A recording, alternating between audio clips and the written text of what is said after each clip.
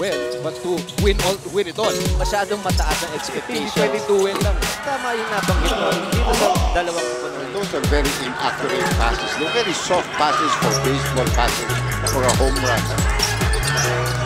Kevin Alas goes for Leo Avenido, scores his first field. Ramos, they get all the confidence in the world as we take a look at Kevin Alas. The powerful pirouette and the layup, that was a cool Last game, as he tries to keep in front of Alas now. 19-15 na sa ating talaan. Wala ng 3 minuto na dito na sa quarter number 1. What a move by Kevin Alas. 53-51. Can't help but praise yung laro ng Blackwater sa laro ito so far. Looking good past the midway point ng third quarter. Pero ano ba yan? Set play ba? Del Campo in the post, looking to get to work. Castro sends it over to Kevin Alas. Sidesteps, floats it up and in. Holds it down. Chance for Talking Tex to take back the lead. Talagang di kita ng ating laro. Palitan ng puntos and Kevin Alas, the floater is good. Now to get the points in a hurry. Alas, inaantay yung pick ni Johnson. Chisholm ends up with Kevin. Alas, ginamit yung bilis for the scoop play. Talaga change of pace. Speed rate ginawa dito ni Kevin Alas against the import. Yung Talking player isa, hindi talaga masaya sa nangyari, how that play unfolded. And now Talking Tex feeding momentum their way. Kevin Alas. They go to Johnson. Castro down the lane, kicks it over. Bonacierto Alas, 3 to shoot. Kevin puts it up and in! Time for Castro faking that 3. Castro jumps it out, almost turns it over.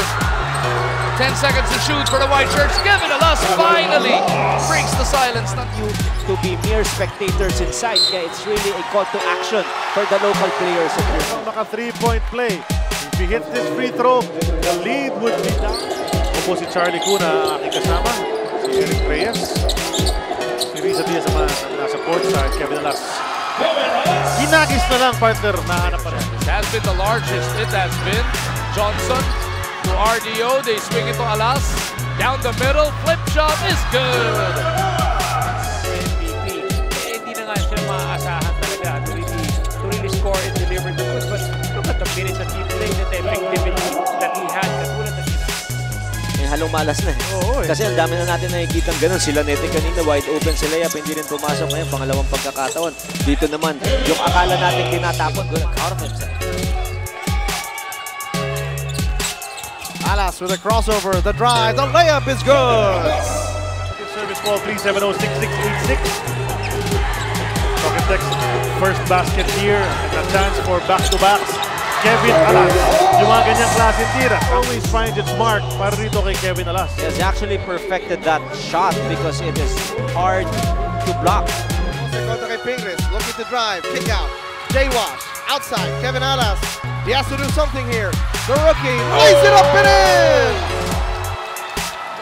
Johnson battling Chisholm for position. They go to Williams. Lee on him. Williams. Lalabas kay Alas. Kevin Louie. Quick release. Deep shot is good. Players tulad nila Kevin Alas, dagdag mo pa rito si NGR. Pero itong sila Sigel, alam nila. Sila Jay Washington, even si Harvey Caris. The locals are doing a good job holding on to this lead. Ayun na naman yung roster. Na-locate ni RDO. This time around, Barangay Nebra closes out on him. Shot clock winding down. Alas with a flip shot. Big bailout.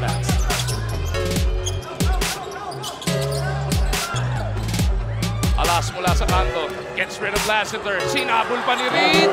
Players as early as now para kay Coach Jongwei Chico. J-Wash, a second to go. Alas has to flip it up. And hindi tayo nagpupunta on the shot clock. Ang ganda ng time management na rito. His eyes really was glued to the goal. Nag-tira na lang. Wanted to take Alas to the dance. Ball taken away. 2 seconds. Alas lays it up and in! Ivan. Passes it up. Alas hit a 3 a while ago. Says why not? Again. Aban secures it para dito sa tropa. 22-point lead for the guys in white. Alas to the cup. Floater is good. Alabi offensive rebound. Good box out on the part of Richard Howell the second time around. Kevin Alas on the drive. Oh, excellent move!